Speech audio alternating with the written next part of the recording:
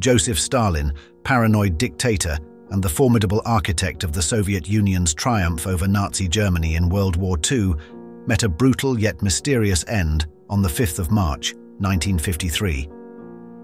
Enveloped in a cloak of enigma and irony, his death unfolded amidst the shadows of his power-hungry successors, eager to claim the vast empire he left behind.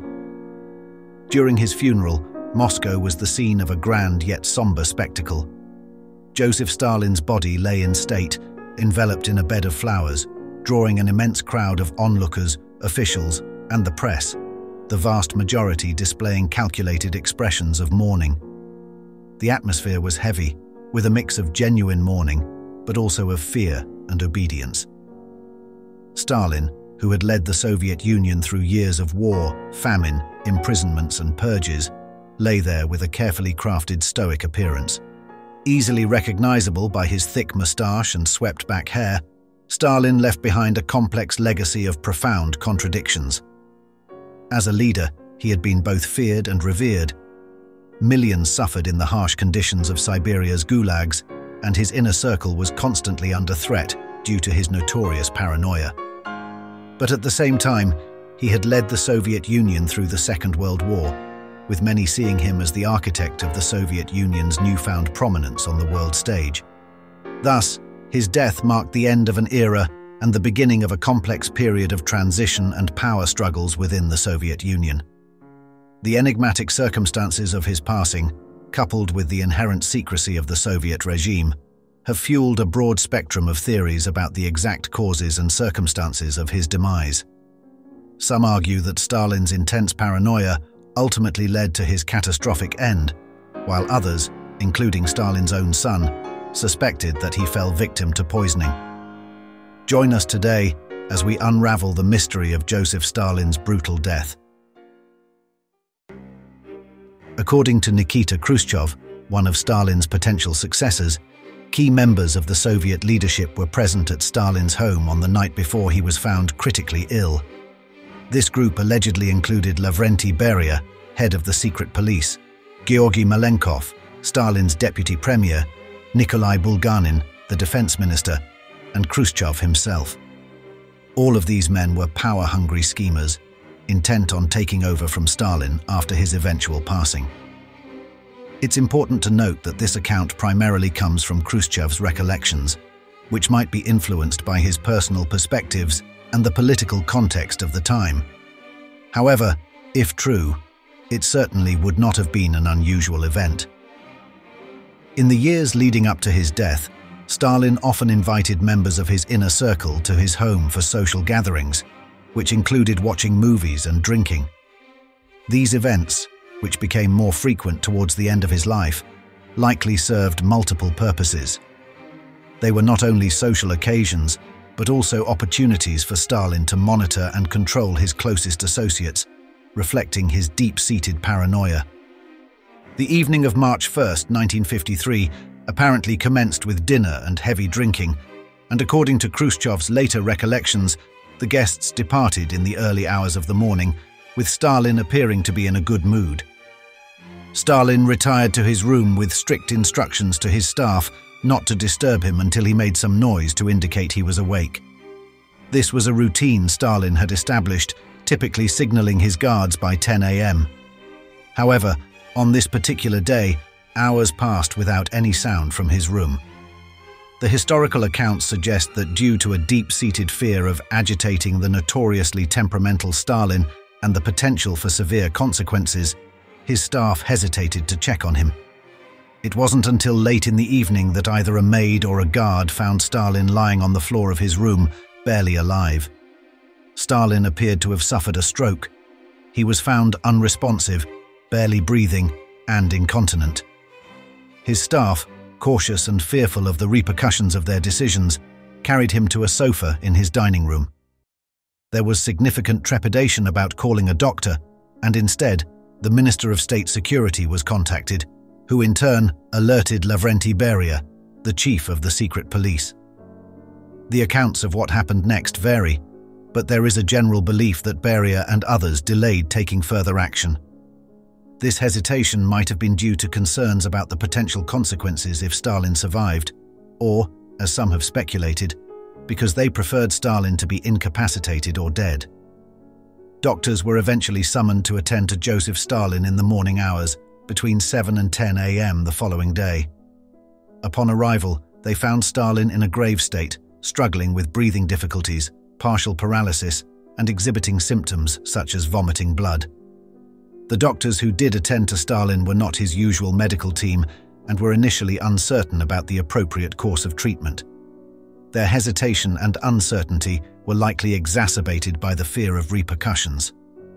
Accounts from the time suggest that the attending physicians were visibly nervous, to the extent that their anxiety impeded their ability to conduct a thorough examination. Over the subsequent days, Stalin's condition worsened, and he experienced intense suffering. Despite the medical attention, he did not recover and ultimately passed away on March 5, 1953. His daughter, Svetlana Alliluyeva, was present during his final moments. She later described the scene in stark terms, recounting the severe agony her father endured, saying, "The agony was terrible. He literally choked to death as we watched." Due to the delays in treating the dying dictator, there is considerable speculation that Stalin's potential successors seized the opportunity presented by Stalin's stroke to eliminate the paranoid dictator. Or perhaps his death may have even been caused by poisoning during the night of drinking the night before. Each of Joseph Stalin's close associates present on that evening had their own complex motivations and personal histories with the Soviet leader. Vyacheslav Molotov, a prominent member of Stalin's inner circle, had a particularly personal grievance. 5 years before Stalin's death, Molotov's Jewish wife, Polina, was arrested for alleged treason, accused of having ties with Zionist organizations. She was subsequently imprisoned and exiled. Molotov, unable to communicate with her due to Stalin's interference, is said to have had 2 meals served each evening as a poignant reminder of her absence, later expressing sorrow and guilt over her suffering. Lavrenti Beria, Georgy Malenkov, and Nikita Khrushchev, although not driven by such intimate grievances as Molotov, were deeply aware of Stalin's failing health and the power vacuum his demise would create. Each harbored ambitions of succeeding Stalin and recognized the danger they faced from Stalin's notorious and unpredictable paranoia. Their positions of influence within the Soviet hierarchy were perpetually at risk as long as Stalin was alive, providing a potential motive for wanting to hasten his end. Beria, in particular, is often thought to have had the most to gain from Stalin's death. Rumors suggest he had fallen out of favor with Stalin, possibly fueling resentment and a desire for revenge. In private, Beria reportedly showed no attempt to conceal his satisfaction with the turn of events, and, according to Molotov's memoirs, Beria even boasted to the Politburo that he had done Stalin in and saved us all. The conjecture that Stalin was murdered, possibly by Beria or his associates, remains a topic of debate and speculation. An autopsy was performed on Stalin's body, revealing a large hemorrhage in the left cerebral hemisphere and other significant health issues, including hypertrophy of the left ventricle and atherosclerotic changes in the cerebral arteries. These findings were consistent with extracranial changes often seen in stroke victims, countering the theories of deliberate poisoning that have been speculated over the years. Nevertheless, it must be noted that this autopsy was done in the Soviet Union, hardly a bastion of free speech or transparency. Thus, while there is no concrete physical evidence to conclusively prove the poisoning theory, it is not outside the realm of historical speculation. However, what is clear is that Stalin's oppressive regime and his brutal treatment of those around him, including his own inner circle, fostered an atmosphere of fear and treachery that ultimately contributed to his downfall. In an incident illustrating Stalin's growing mistrust and suspicion, he had a doctor arrested and imprisoned on charges of being a spy for British intelligence nearly a year before his death. This was after the doctor had advised Stalin to retire to reduce the stress affecting his health. This incident catalyzed the further arrest of numerous other doctors on fabricated charges of conspiring to assassinate Soviet leaders.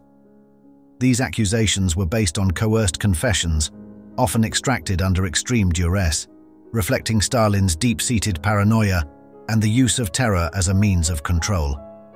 This terror amongst his doctors is widely believed to have contributed to the large delays in providing Stalin with adequate treatment in his final moments.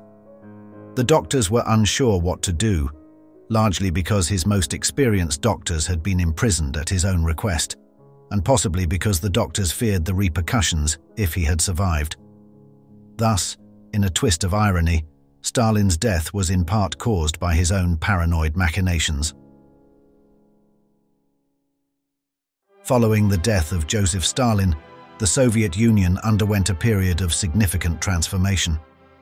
One of the most immediate and impactful changes was the release of millions of individuals from the gulags, which effectively halved the prison population of the nation.